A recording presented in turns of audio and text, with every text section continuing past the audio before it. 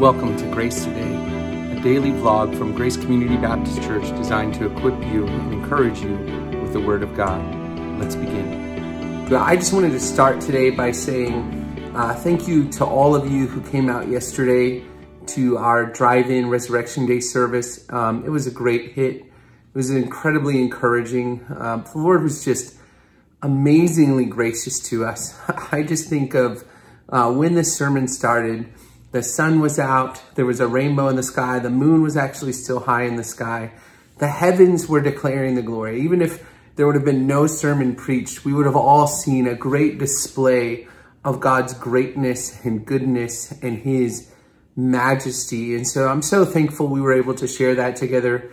Thank you to all who came out, and thank you especially for following the protocols and keeping the social distancing rules and all those things. It's just a great blessing, and we've actually been able to interact with some folks in our city government, and just to be able to have that testimony to them that we weren't being adversarial, that we weren't fighting the rules, but we were doing our best to observe them as we still came together to worship. Thank you guys so much. That really provided us a great opportunity to have a faithful testimony to those governing our city. And so I just wanted to express my thankfulness for you, church. It was a great blessing. Now today in our episode of Grace Today, we're going to continue to look at Philippians chapter 2, and we're really going to continue to look at this paragraph that models for us humility, pointing to the example of Christ and his humility. So let's read the whole paragraph together. It's Philippians chapter 2, verses 5 through 8. Philippians 2, 5 through 8. Have this attitude in yourselves, which was also in Christ Jesus, who, although he existed in the form of God, did not regard equality with God a thing to be grasped, but emptied himself, taking the form of a bondservant and being made in the likeness of men. Being found in appearance as a man, he humbled himself by becoming obedient to the point of death, even death on a cross. This is an amazing passage, and as we talked about last time, it begins by setting the standard, and it begins by giving us a command. Have this attitude in yourself. To the standard of Christ, we should pursue humility. And when we do, there's great joy because there's great unity in the church. And we talked last time about how Christ has to be that standard.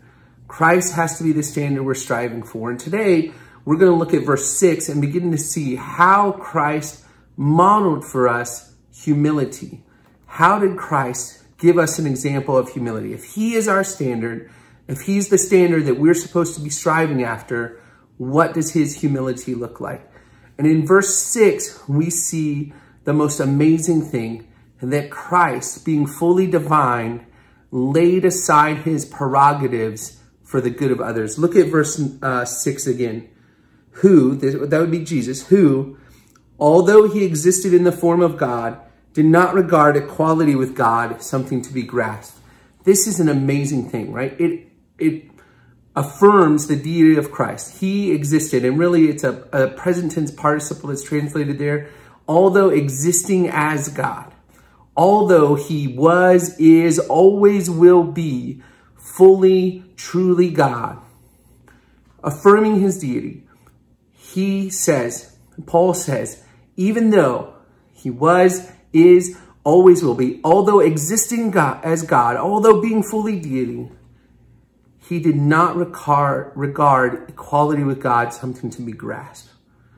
This is an amazing thing, friends. Our Lord, in coming to this earth, in emptying himself by taking on the form of man, willingly, freely chose to lay aside his free exercise of his divine rights and prerogatives. How amazing is that? How amazing that the omnipotent, omnipresent God would choose to lay that aside and come and take on the form of a man and have a space to be limited to. How amazing is that? He willingly laid aside the free exercise of some of his divine attributes in order to identify with us, in order to serve us, and ultimately in order to die as our propitiation, as a sacrifice for our sins. That's an amazing example. Jesus Christ was willing to lay aside his divine prerogatives and rights. Now I want you to consider that in light of the command that we are to have this attitude in and of ourselves.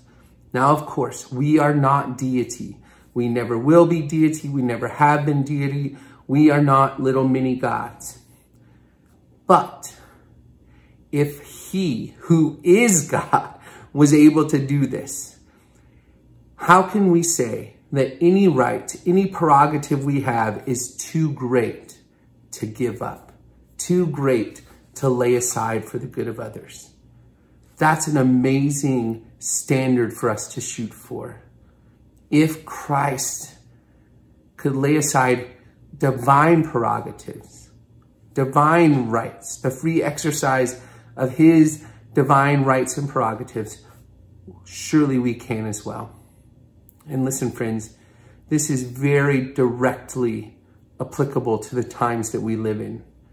We live in a time where for the good of others, we're having to give up certain rights and privileges, certain things that we could easily stand up, stiffen our neck, puff out our chest and say, I have a right to do this. But it is a godly thing to do. It is a Christ-like thing to do for us to consider and wisely, humbly sacrifice our rights and privileges for the good of others. That's true, of course, in society right now as we're giving up the free range of motion even just to be able to go wherever we want for the good of others. But friends, let me encourage you to also consider this in the church. When we gather, when we get together again, even now before we get together, how are you exercising this Christ-like humility? How are you giving of yourself, laying aside your rights and privileges in order to serve others in the church? That's a difficult task right now, but it's one worthy of pursuing because our example is Christ. He was willing to demand anything he wanted as sovereign creator God, as the perfect Holy One. And he chose to humble himself, to come and live as a man and to die in our place. How can we honor him, glorify him by having that same attitude in ourselves? Friends, let me encourage you. Consider the ways in which you are holding on to what you consider to be your right, what you consider to be your just deserts, demanding those things be met, rather than holding those things with an open hand or even giving them up in order to serve others and to prefer one another and to seek the good of others. Think about that in terms of society. Think about that in terms of how you interact with your neighbors. And think about that in terms of how you interact with the church. In those places where we have held on tight and held on selfishly, let us be quick to repent. Let us be quick to seek the Lord and ask him to help us, to strengthen us, to have this attitude in ourselves, which was also in Christ Jesus, who, although existing in the form of God, did not consider equality with God something to be grasped. Let's pursue Christ-like humility together by laying aside our rights and privileges for the good of others.